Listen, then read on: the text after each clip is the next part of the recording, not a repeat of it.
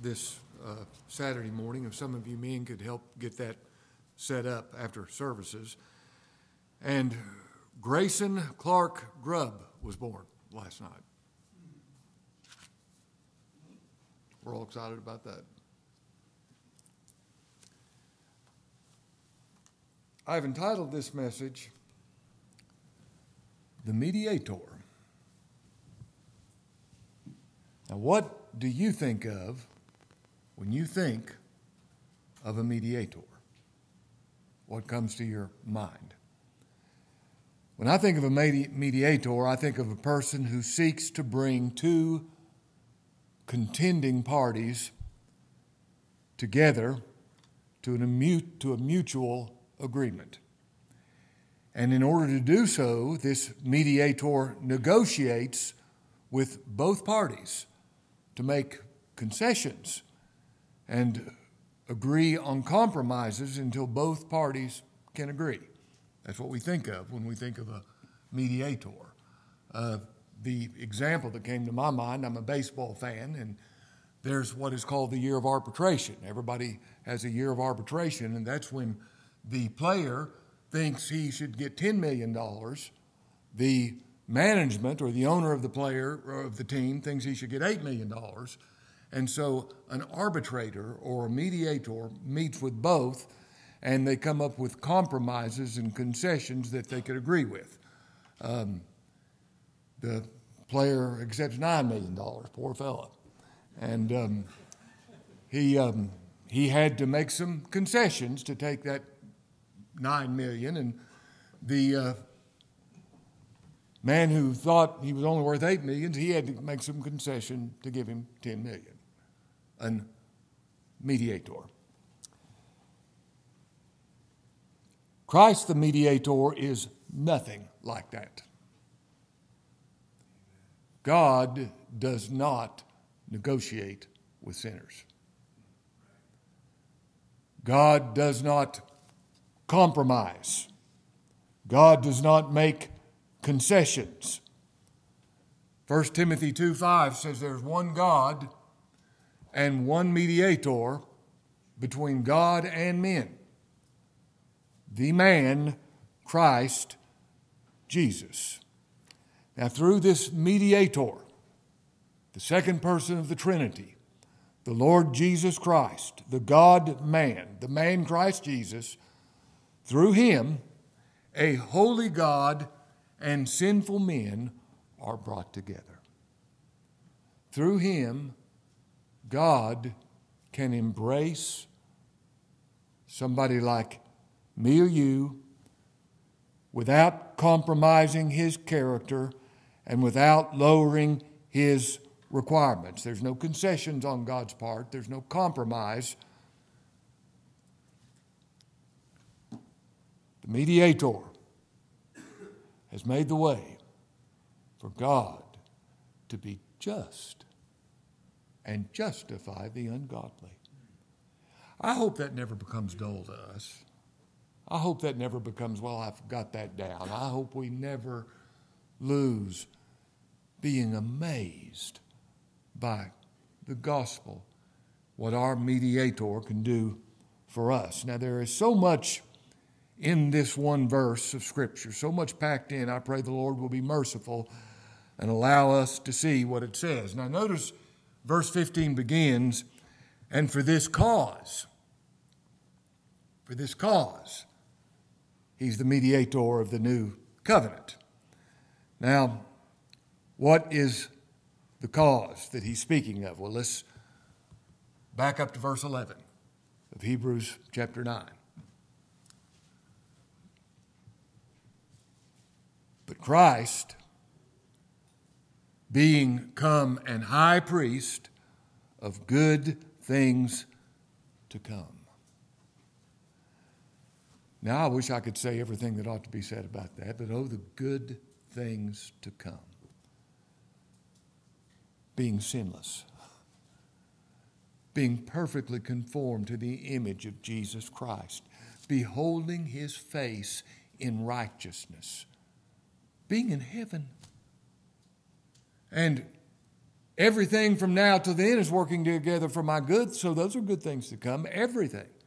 Now, he's the high priest of good things to come by a greater and more perfect tabernacle, not made with hands, that is to say, not of this building. Now, Christ the high priest doesn't perform his office in a physical tabernacle that men have made, like the tabernacle that God described that they were to make exactly as he said in the wilderness. He's in heaven itself, and he is the tabernacle. The Word was made flesh and tabernacled among us. I love to think of this. Jesus Christ is the tabernacle. He's the priest. He's the altar. He's the sacrifice. The Word was made flesh and tabernacled among us. Verse 12, it says, neither by the blood of goats and calves, but by his own blood.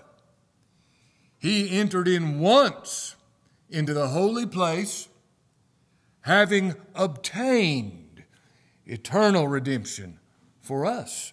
Now, every Levitical priest would offer what? The blood of bulls and goats. The blood of bulls and goats could never take away sin, but he presents to God the Father as the priest his own blood. He died. He's presenting the blood of his death as the living Christ, presenting it before God. And listen to what his blood accomplished. Look what verse 12 says. Having obtained eternal redemption for us, for everybody he died for. He obtained eternal redemption. Verse 13. For if the blood of bulls and of goats and the ashes of an heifer, sprinkling the unclean, sanctifieth to the purifying of flesh. Now this is what they do symbolically. They don't sanctify. They don't purify the flesh in and of themselves, but it's a symbol, it's a type, it's a picture of what the Lord Jesus Christ did by his death. Verse 14. Now, if those things did this symbolically, verse 14, how much more shall the blood of Christ, who through the eternal Spirit offered himself without spot to God.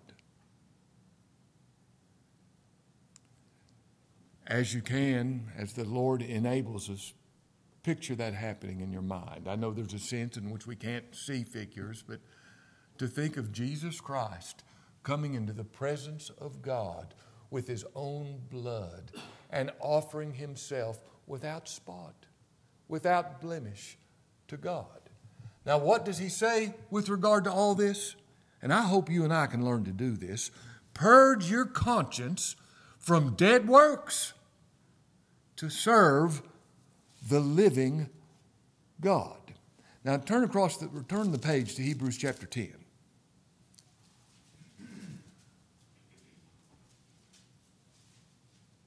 Verse 17, and their sins and iniquities will I remember no more. Now where remission of these is, there is no more offering for sin. Don't try to bring one. Under any condition, don't try to bring something as an offering for your sin. Making up for your sin. Purge your conscience from dead works. Dead works are anything that have my flesh in it. Don't try to bring that as an offering for sin. The offering has already been made, accepted, complete. And to bring something else is an insult to God. Purge your conscience from dead works. Everything that has your flesh in it. You look to Christ only as the reason for the remission of your sins. Back to verse 15. And for this cause, because of what he accomplished as our great high priest, as our mediator, for this cause, he is the mediator of the New Testament. Now, turn to Hebrews chapter 8. Let's see what we can learn about the New Testament. You'll notice in this verse we read both of the New Testament and the First Testament. Look in verse 15 before we go to Hebrews chapter 8. Look at verse 15 again. For this cause he's the mediator of the New Testament, that by means of death for the redemption of the transgressions that were under the First Testament. So we read of a New Testament and we read of the First Testament. Now look at Hebrews chapter 8, verse 6. But now hath he, the Lord Jesus Christ, obtained a more excellent ministry, by how much also he is the mediator, there's the word again, of a better covenant, which was established upon better promises. What promises is better?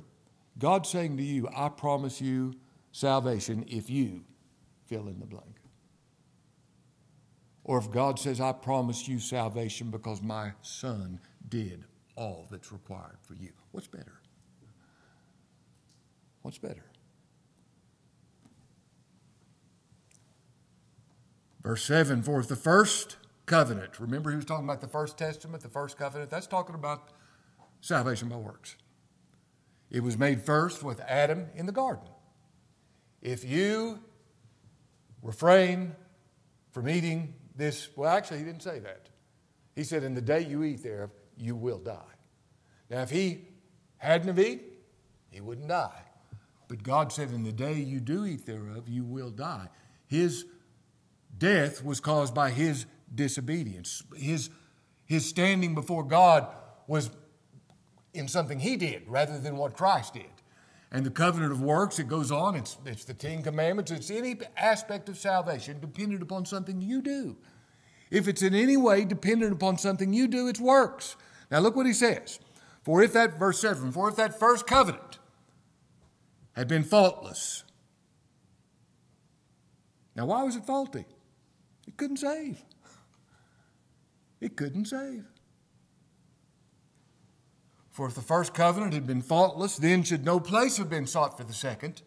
For finding fault with them, and this is God finding fault with them, he saith, behold, the days come, saith the Lord, when I'll make a new covenant with the house of Israel and with the house of Judah, not according to the covenant that I made with their fathers, in the day when I took them by the hand to lead them out of Egypt. Now, I can take a child by the hand and lead them anywhere I want to.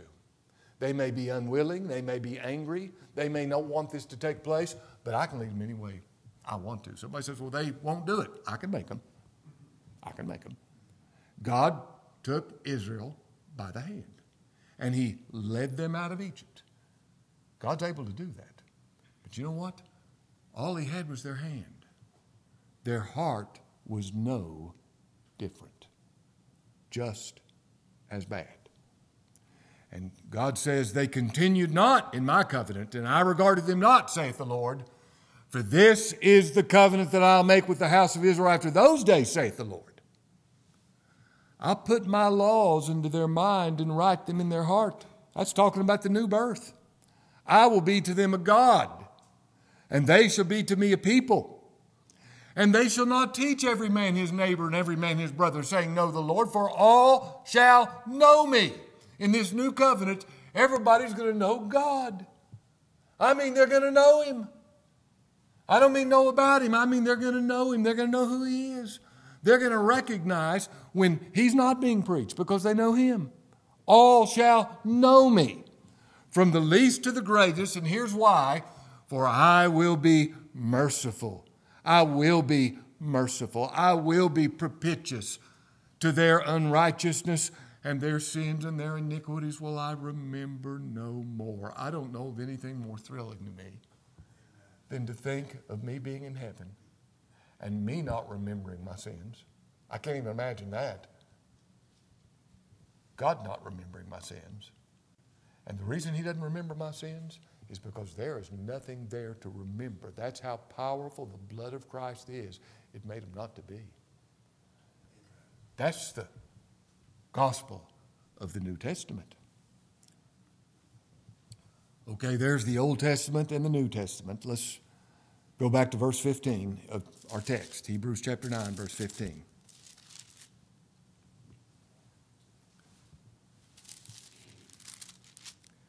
And for this cause, he is the mediator of the New Testament, that by means of death.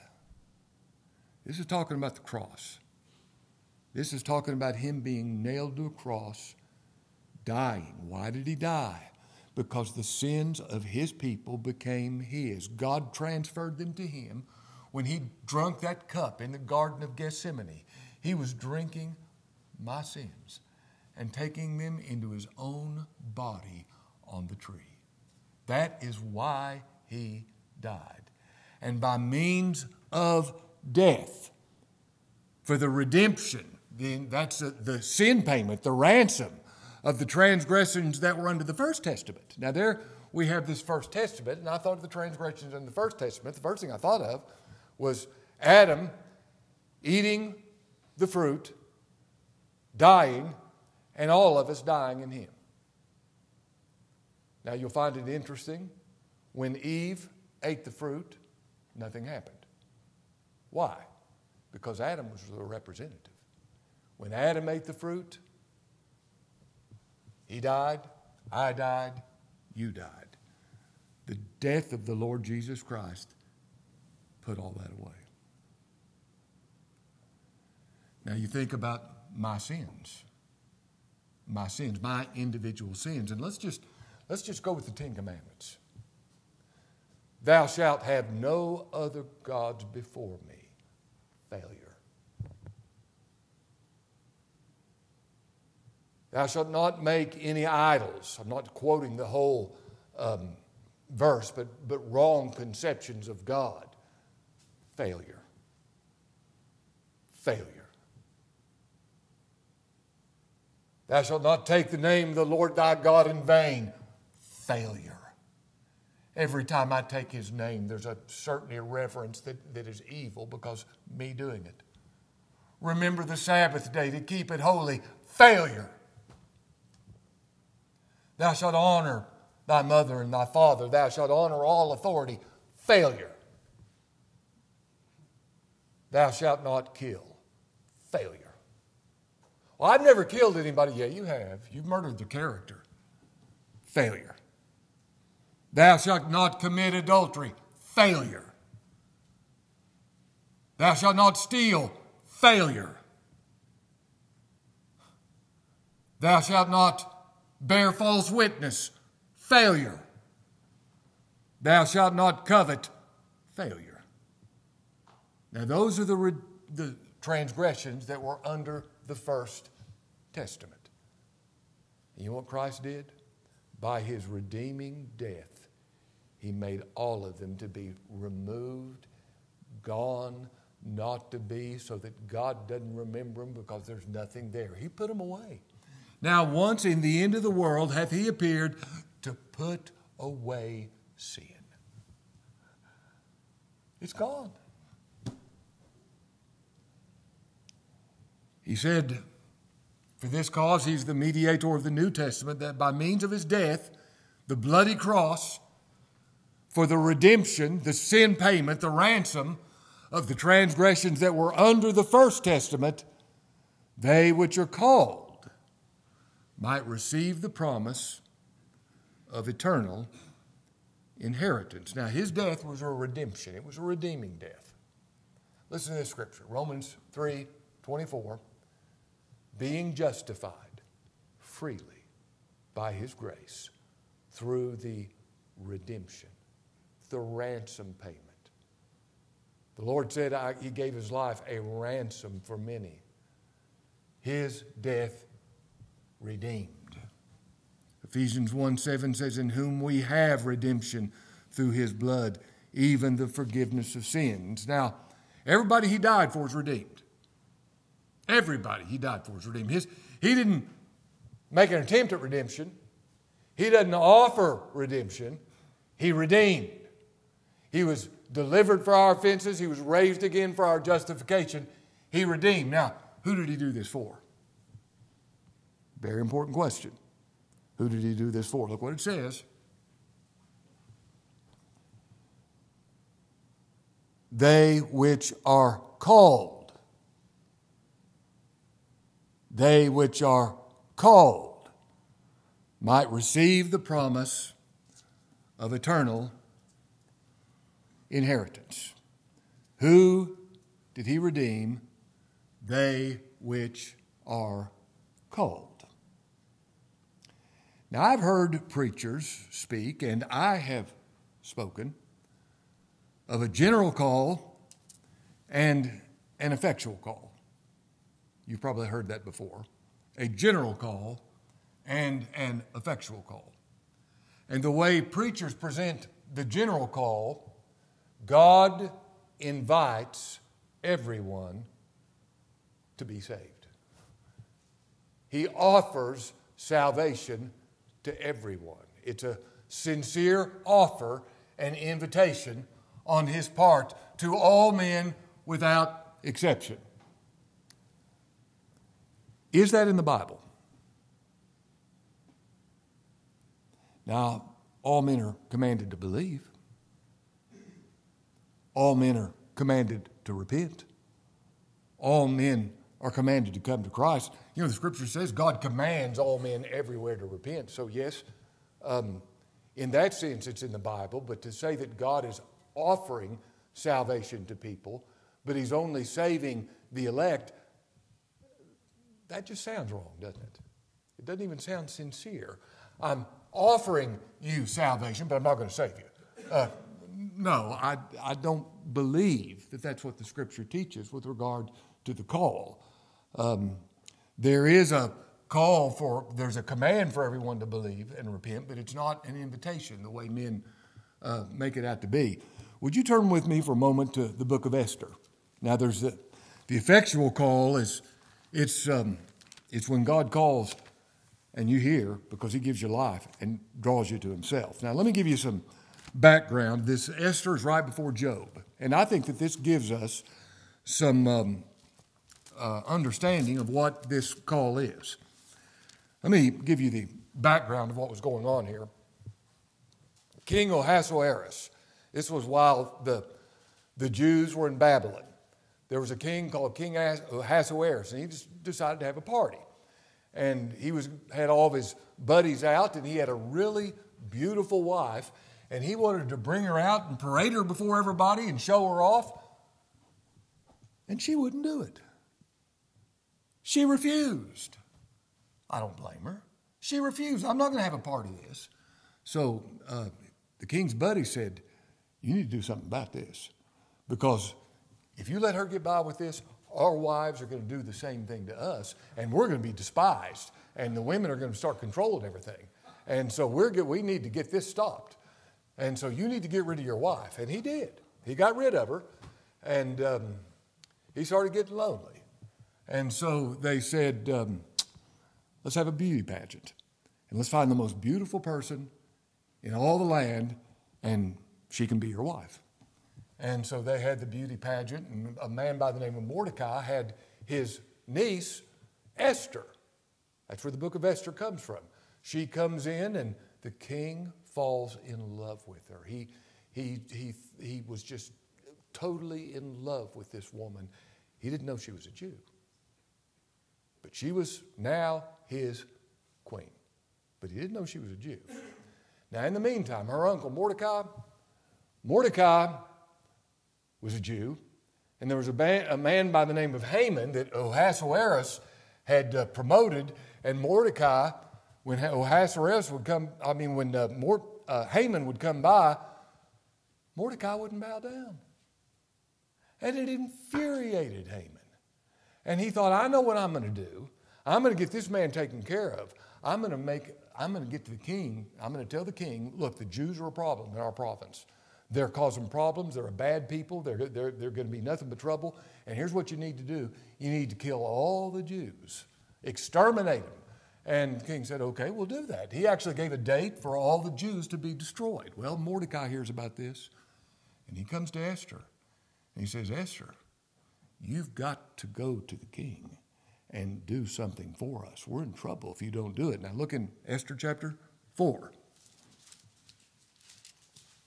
Now this is after Mordecai has given Esther these words. And Esther spake unto Hatach, and gave him commandment unto Mordecai.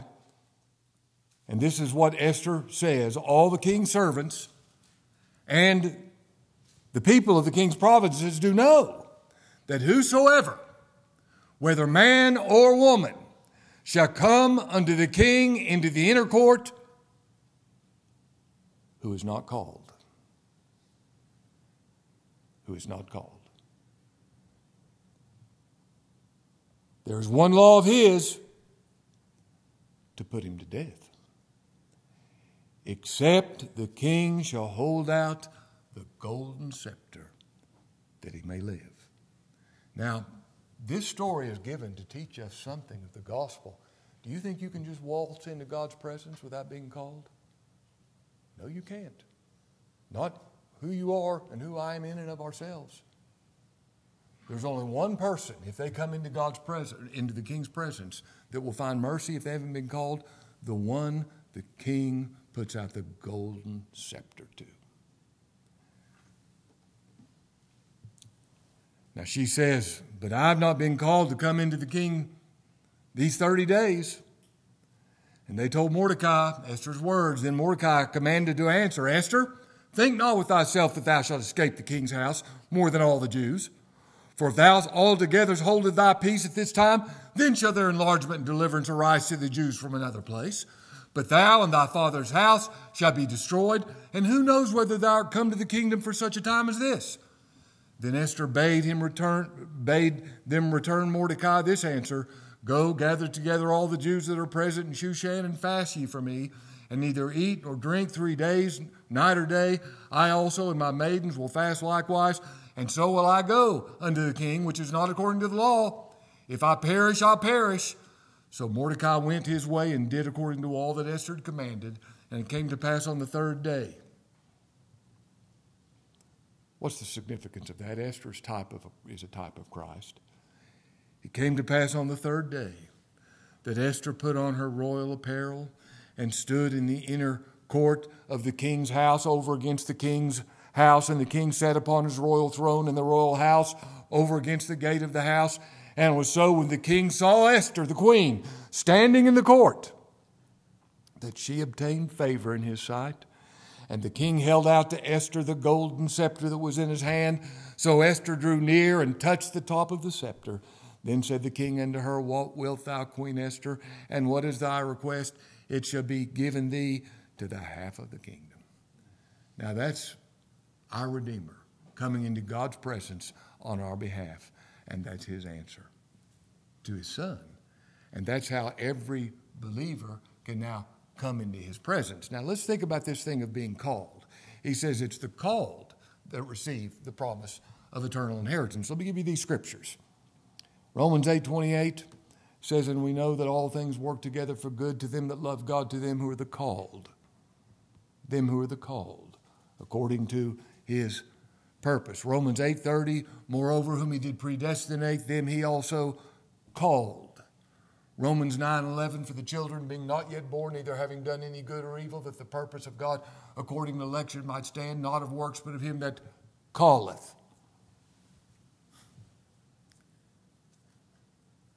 We preach Christ crucified, unto the Jews a stumbling block, and unto the Greeks foolishness, but unto them which are called, both Jews and Greeks. When Peter was preaching on Pentecost, that great message where 3,000 people were savingly brought to Christ, he made this statement at the end of his message, for the promise is to you and to your children and to all that are afar off, even as many as the Lord our God shall call.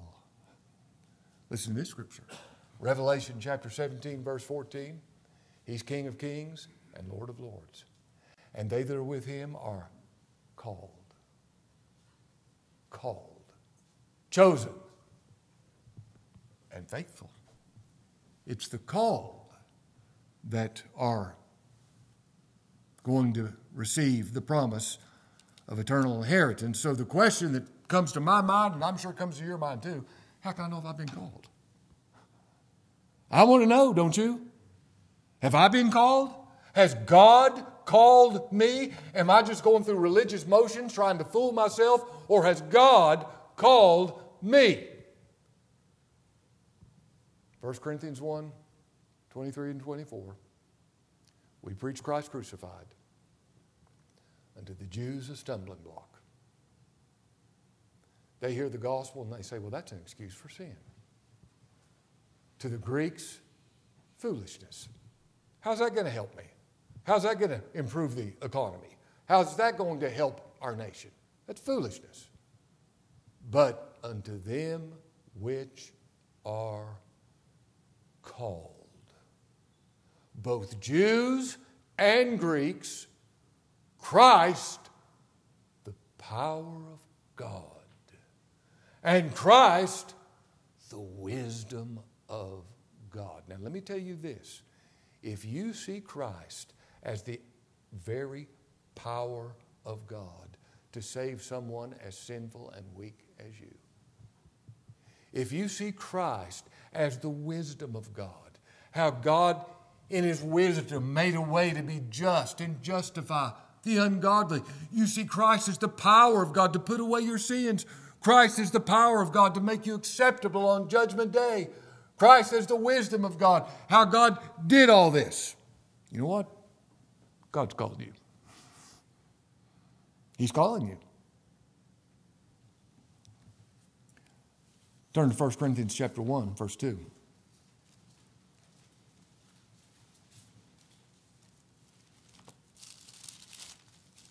1 Corinthians 1,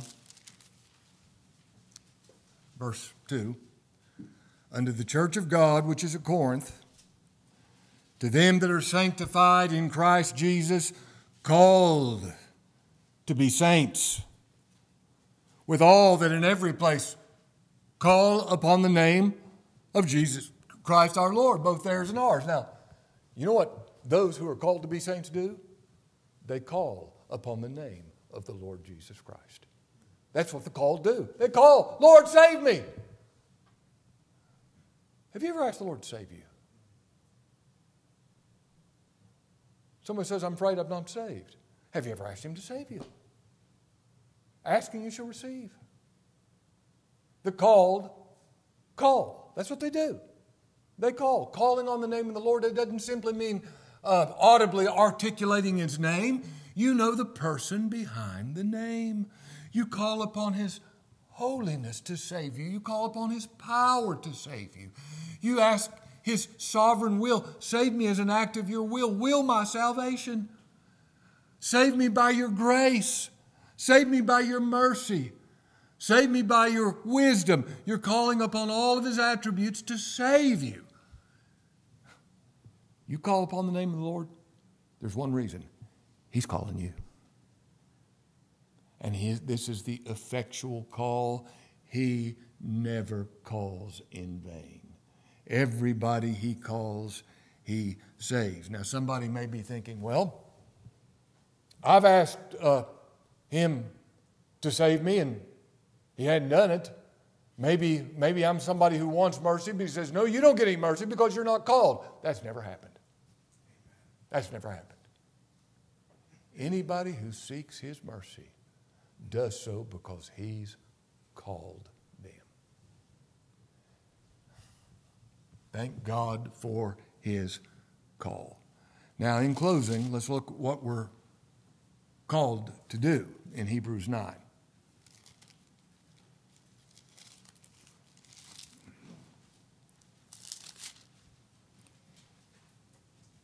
For this cause, because of what He's done in verse 15, He is the mediator of the New Testament, that by means of death, speaking of His bloody cross, and here's why He died, for the redemption of the transgressions that were under the first testament, they which are called might receive the promise of eternal inheritance. Now let's consider inheritance. What is an inheritance? It's not something you earn. How many people have you known that were relatively, humanly speaking, worthless people that received a huge inheritance? I mean, they didn't get it because they deserved it. And you think, if I was his mom or dad, I probably would have cut him out of the will, but they didn't. And now all of a sudden these people have tons of money. And they have it for one reason: because of their connection with the one who died. No other reason. The inheritance. Because of the death of Christ, the called are heirs of God and joint heirs with Christ. All that Christ is an heir of, they are an heir of. Now I want you to think about your inheritance right now. You may be having a hard time, but it's a light affliction, isn't it? And it's not going to last very long. You're going to enter into the joy of your Lord. And not very long. Not very long. And notice he calls it an eternal inheritance. And I love the way the Bible always uses this word, eternal. You see, God is the eternal God, and everything he does is eternal. This inheritance never had a beginning point. And this inheritance will never have an ending point. It's an eternal inheritance. And don't miss the word promise. The promise. God's promise. Now, I can make a promise, and I hope I'm going to be good to my word. But I can make a promise, and I don't foresee what's going to take place, and it could be that I'm not able to keep that promise. Now, we all ought to keep our promises, be good to our word. But we're weak, sinful men and women. We don't know what's going to happen tomorrow. I might be dead, might not be able to perform the promise. But this is God's promise. If the inheritance were the law, Galatians 3:18, if the inheritance were given you according to your merit, the law, it would no more be a promise. But God gave it to Abraham by promise. God's promise. All the promises of God in him are yea and amen. And what are the called to do? They which are called might receive. Receive the promise of eternal inheritance. They receive. Now, have you received what I've just preached as good news? Have you received it? You know why? Because it was given to you. That's why. If you don't receive it, it was never given. If you receive it, God himself has given this to you. And this is equally true. Whatever you receive, you're going to ask for.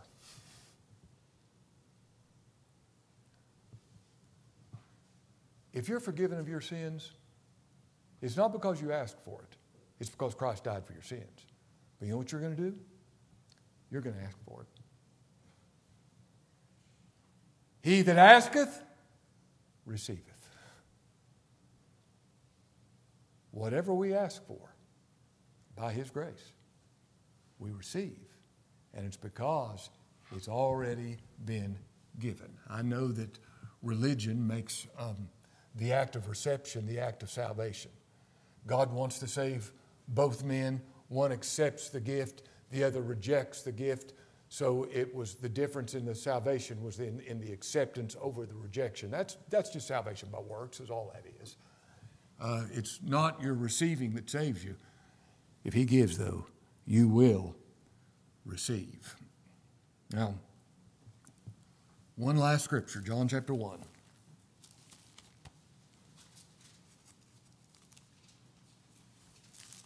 John chapter 1. What does it mean to receive Christ? What's it mean? I want to know. I want to, whatever that act is, I'd like to do it right now, wouldn't you? John chapter 1, verse 11. He came unto his own, speaking of the Jews. His own received him not, but as many as received him, to them gave he power to become the sons of God, even to them which believe on his name. Now, you want to know what it is to receive Jesus Christ, the Lord? It's to believe on his name. You believe he is who he says he is in his word. You believe he did what he said he did in his word. And you trust him to save you. You don't have anything else. You don't have a plan B. You don't have any other thing you're looking toward. You're looking to this one thing. You're trusting him because of who he is and what he did. You're trusting him to save you. You know what that is? That is to receive the Lord Jesus Christ. I've received him who is the mediator of the New Testament. He brings me to God as my mediator. I love his name, Emmanuel, which being interpreted is God with us. What a mediator. Let's pray. Lord, how we thank you for our mediator that brings us through his death into your very presence and makes us holy and unblameable and unreprovable in your sight. Lord, we stand amazed that you provided your Son to be our mediator, to save us by what he did. We give thanks. We ask that you'd bless this message to our understanding for your glory. In Christ's name we pray.